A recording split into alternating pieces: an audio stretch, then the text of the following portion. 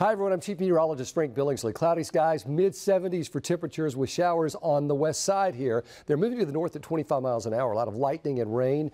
If you're in the Brenham area, Prairie View, Hempstead up toward Navasota, watch out for those. We're going to continue to see those showers move right along. It looks like most of the action will stay there on the west side, but we can't rule out a few showers in our area as well, especially for overnight into tomorrow. In the meantime, temperatures are right there in the low 70s to the upper 60s for overnight numbers. We'll wake up to about 68. And then again tomorrow, we make our way to 78 degrees before it's all said and done. However, the shower chances are there. Here's a look. This high pressure is in control. That's been bringing in this flow off of the Gulf. And you can see how these showers have been breaking out here in South Texas. That's what we're getting a piece of right now.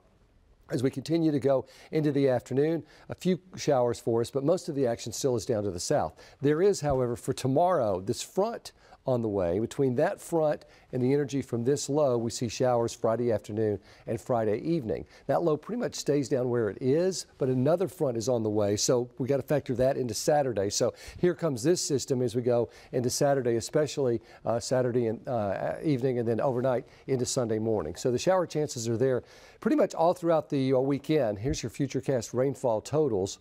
The heaviest right now wants to stay offshore, and that gold there is a good 6 to 8 inches of rain. So close up, it looks like, well, maybe an inch or two, but we got to factor in the fact that the atmosphere is so warm, would certainly see more than that. I'm going to call for 2 to 4 inches of rain on Saturday. So showers by the afternoon tomorrow, afternoon rain for Saturday as well as the evening, then morning rain on Sunday before it finally clears by Sunday late morning. Power plant over the next 12 hours, 70s to upper 60s overnight, 20 and 30% chances of rain for tomorrow. Cloudy and humid for tonight's haircast, that's for sure. If you're headed to the rodeo, probably rain free, but we'll look for a little damp sky. 50% chance on Friday, 70 on Saturday, and then 30 on Sunday morning.